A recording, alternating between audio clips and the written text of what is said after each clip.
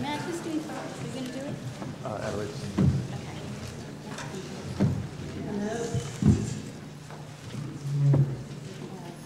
We're waiting just to get everyone we could possibly fit in here, so we're happy. A little louder, please. Okay, as soon as we start talking, you'll hear every single word. Every word.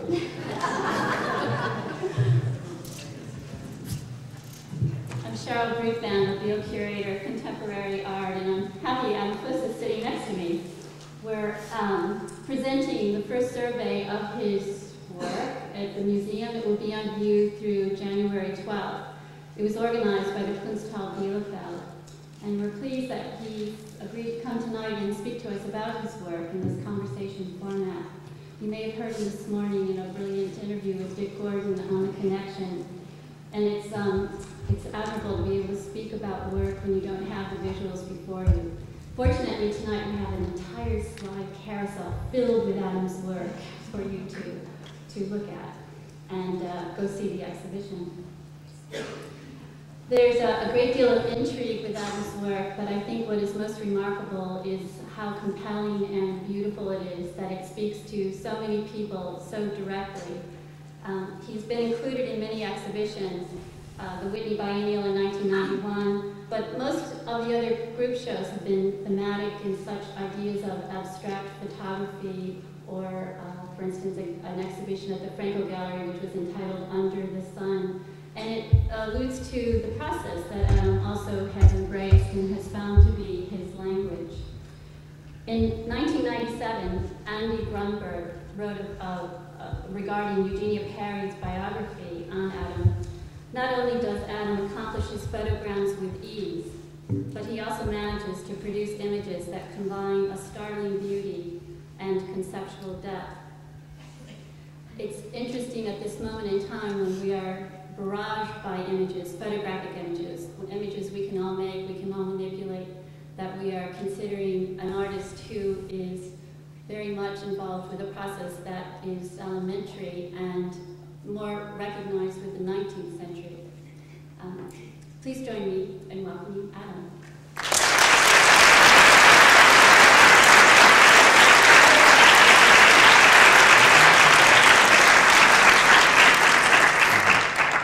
Thank you, Cheryl. Thank you to Boston, the museum, for this wonderful opportunity to show my work. And thank you all for coming. I'm kind of curious about the idea of you all coming to hear me speak, because I feel like I really speak through my pictures, but suddenly there's the need for a different kind of exchange.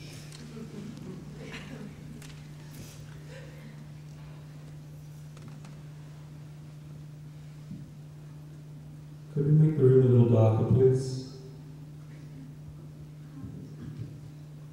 This is the first photograph that I made, and I only found it a few years ago. It's from 1964. I was 3 years old, and it really shocked me deeply when I found it, because the image of the bird flying about to land on this pregnant woman's hand are motifs that I've been exploring recently, and seeing it kind of freaked me out, because I felt as if I hadn't got anywhere. I was still dealing with my same shit, whatever that might be. So my friends reassured me that it was a good thing that I was in touch with my roots.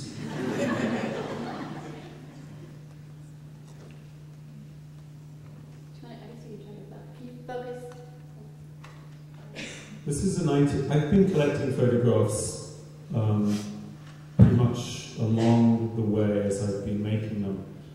And a lot of the times when I do slideshows, I mix in these 19th century pictures that I've mostly found at flea markets, mostly anonymous. I mix them in with my own work, so there's a kind of dialogue. Anyway, we didn't do that tonight, but this is a 19th century picture, and it's of the landscape that I grew up in. It's in West Sussex, and that lump on the hill is Chanctonbury Ring. It was the site of a Roman temple, and it was sort of the view from our house.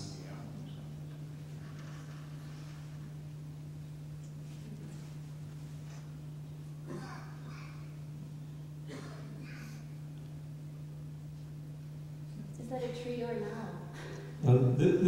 When I was really interested in science when I was at school, and at some point around when I was 15, I started to become disenchanted with science and started wondering about the arts. And photography was a kind of bridge, I think, for myself to cross from the world of science, using photography, the science of photography, the science in photography, the optics, the chemistry, the mechanics, the physics of photography, to cross over this bridge into the world of image, which I believe is totally separated from the world of science. So this is one of my early photographic efforts. I was sitting around waiting for this owl to fly out of this hollow tree. Had you studied photography at all when you were in school? In school we had a society, photographic society, and we would meet occasionally. I went to a boarding school in England. The older boys would teach you how to process film.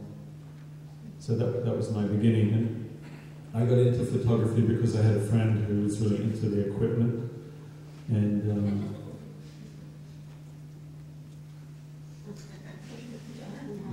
that's how I got into it. It was really this kind of fascination with kind of the gadgetry of the whole idea of photography. I mean, making pictures was totally beside the point. It was, big zoom lenses and motor drives and this kind of stuff.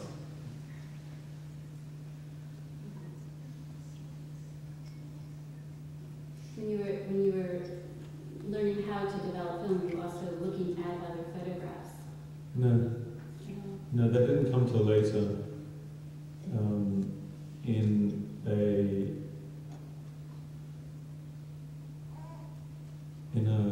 In a night class with a professional photographer, he would show us slides of well-known photographers, and I hadn't been exposed to that at all. I didn't know there was such a thing as fine art photography or anything other than commercial photography or amateur photography. That's a huge leap. So this is kind of the end of some sort of naive experimentation in England, and I made a trip to America, and what? This is a drawing of an experience I had in New Hampshire. At this point, you've just come from England and gone to America? When I left school, I thought that I wanted to travel, and I bought a ticket to Alaska, and I hitchhiked to New Hampshire, actually to Boston. I ended up in Boston, which is where I feel like I first saw a photograph in the fog. There was a show, I wandered in there, and there was a show with a photograph by Ellen Carey that really moved me, and I spent a long time looking at the Van Gogh self-portrait. I don't think I'd ever looked at a painting before. Yeah, I was very moved after this. I had this kind of strange experience. So anyway, I ended up after some time. I ended up in New York. I ended up in Williamsburg, and I started to take photographs in the empty buildings there, mixing daylight and flash, and using my sophisticated Japanese camera. that I had inherited from my uncle. And I was trying to make things that looked a little different from what I'd seen in the pictures I'd been making. It's interesting because if you're in this kind of urban environment now, and especially New York or Williamsburg, that you start looking at things that are still coming out of nature, it seems, when you look through some of these images. There was an extraordinary moment in New York then, because, especially in Williamsburg, because probably 2/3 of the buildings had been abandoned, and I found myself just wandering around these places that people had been not so long ago. It was a kind of archaeology with a camera. So I just wandered around and look for what was in those spaces.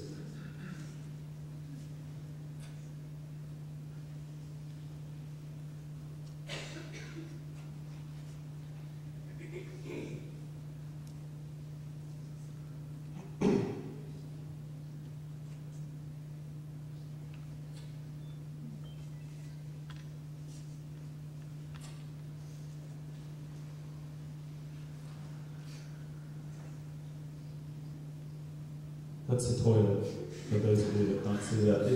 It's a photograph made by just multiple flashing and moving the camera.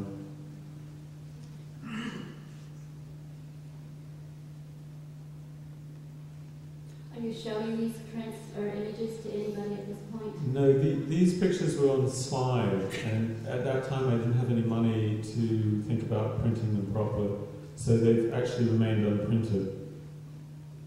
I showed them only once during that period at a slideshow at the Pyramid Club. I don't think anyone was interested.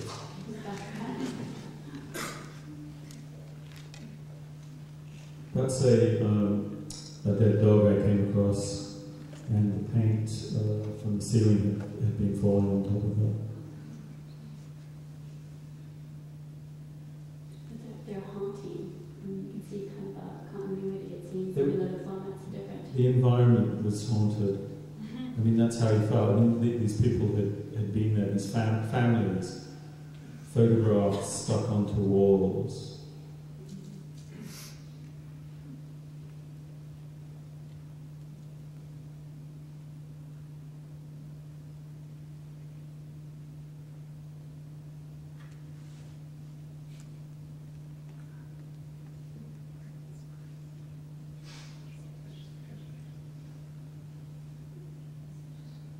At some point I got out of the empty buildings. It started getting dangerous, and started playing around in my studio, my apartment. And this was one of those attempts at making a different kind of picture, making a picture rather than taking it, where I shone light on a person while they were moving, pinholes in a slide, taking a slide, putting holes in the slide and just shining the light on a person, and the person's moving.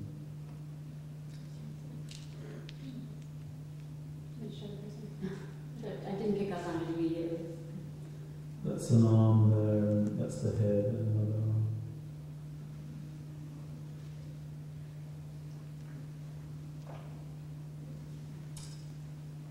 I remembered that a teacher at school, when I first showed him my photographs, I apologized because I didn't have a very good camera, and he told me that I could take the best pictures in the world with a pinhole camera. And so at some point I decided that I wanted to explore that, and I started experimenting with a pinhole camera.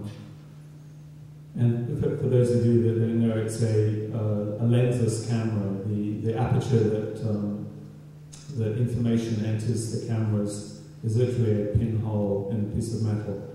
So this is a pinhole photograph in a kaleidoscope. It's called Prayer for Rebecca.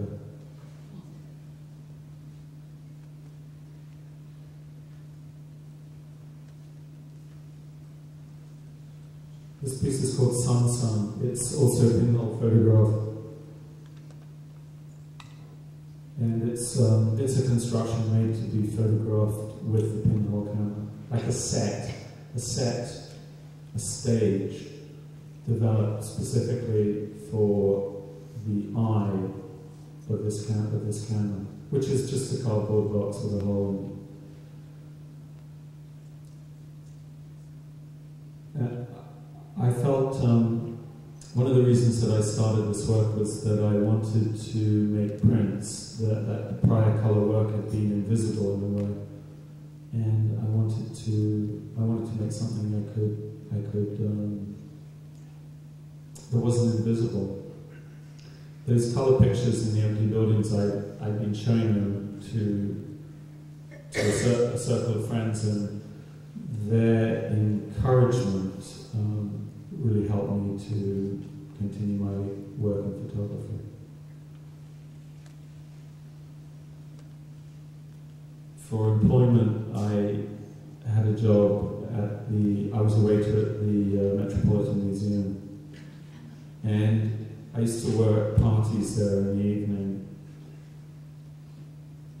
and sometimes I find myself wandering through the galleries, the sculpture galleries, in the dark, alone.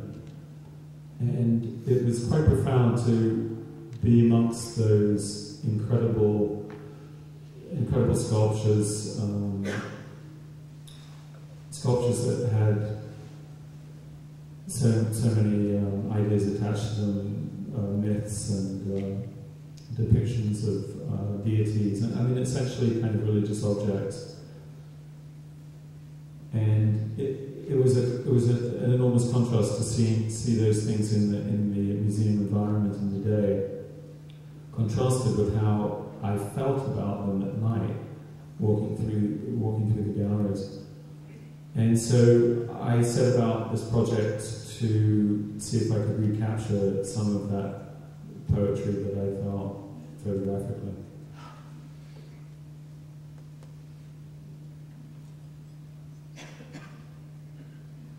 Are these large in scale? It's an 8 by 10 negative printed to 20 by 24 inches. And these made up my first exhibition in 1985 in the Massimo Aldi Gallery in New York.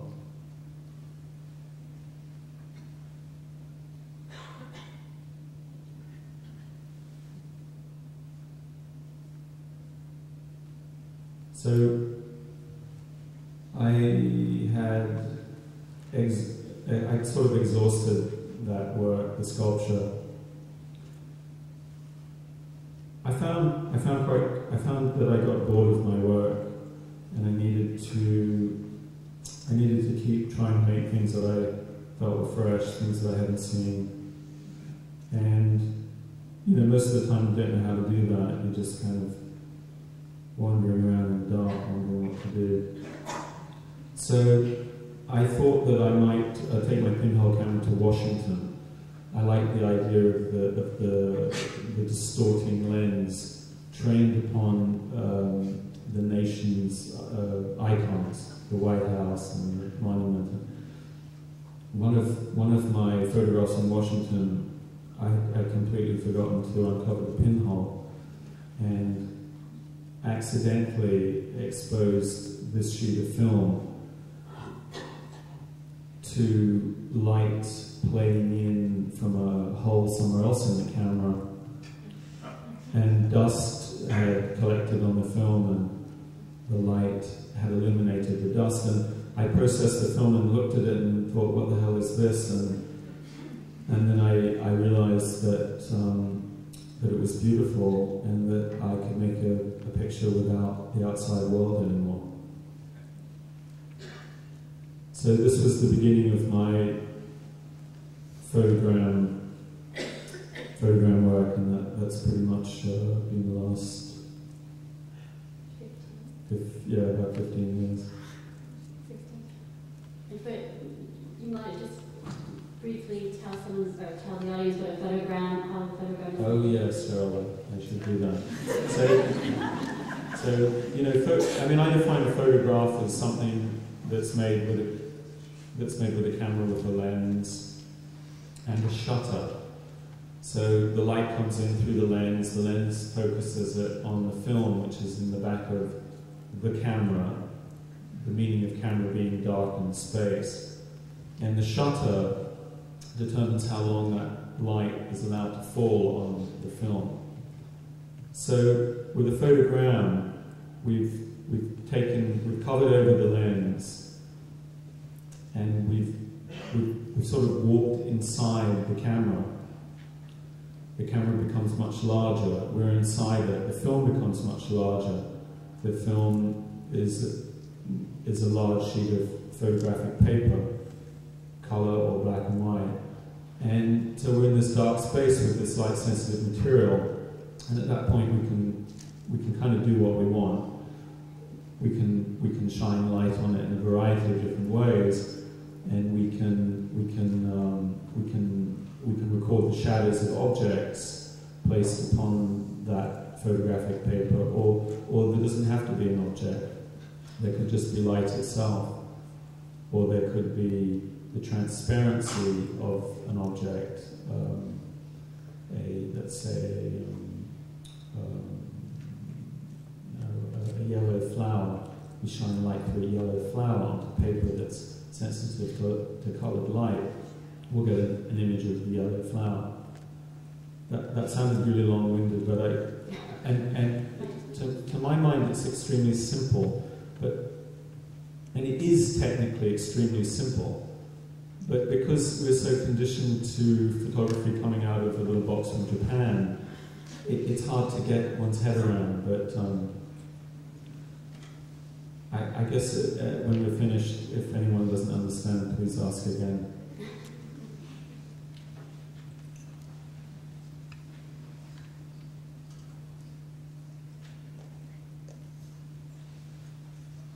But there are other qualities of the photogram. Once you started experimenting with these, was it through water first that you really understood what the photogram could do?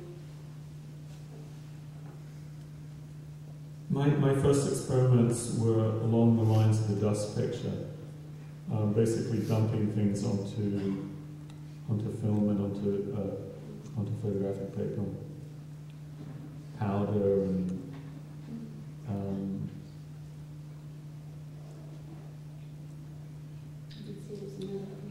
and yeah, I remember I woke up one morning and thought, okay, I have to do this with water.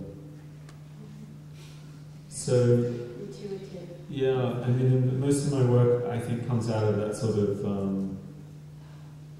well, it's a kind of ignorance. I mean, it just comes in a way, rather than being premeditated. So, water seemed really an attractive material because it was so intimate to the paper. People had been making photograms all through the history of photography, particularly in the 20s and 30s. And a lot of the time, the material they used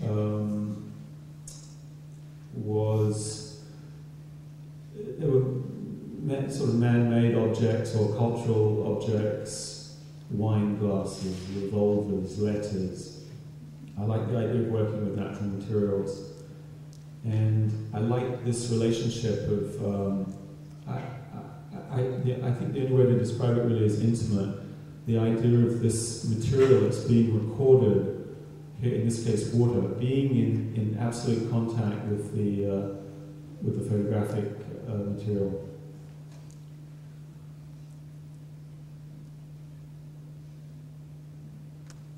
Well, also what comes up here is the idea of forms that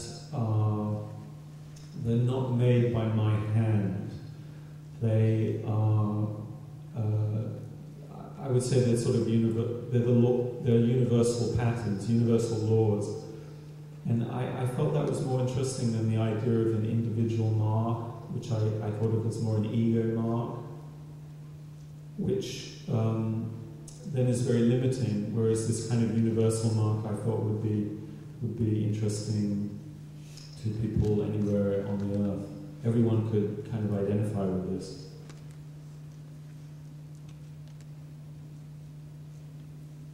This is a picture called Ark, A-R-K, and it's just made from a single drop of water, the wave from a single drop of water.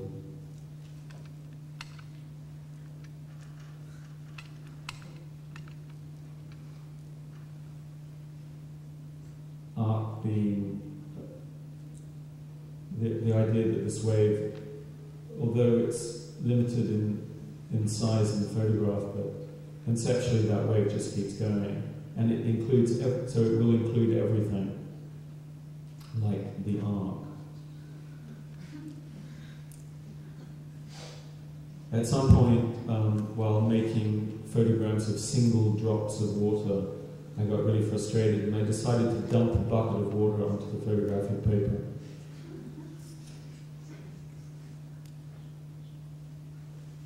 And I came up with this title, Now.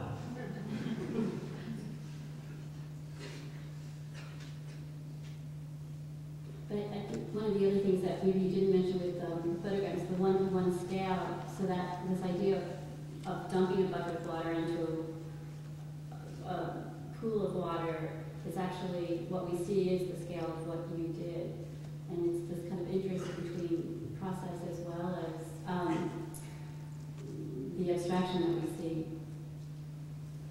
Yeah, that's really important for me this, in the photogram, is this idea of things being, when you look at the print in the exhibition, you're seeing a baby the size of the baby, the snake is the size of the snake. And I think there's an honesty in that that is absent from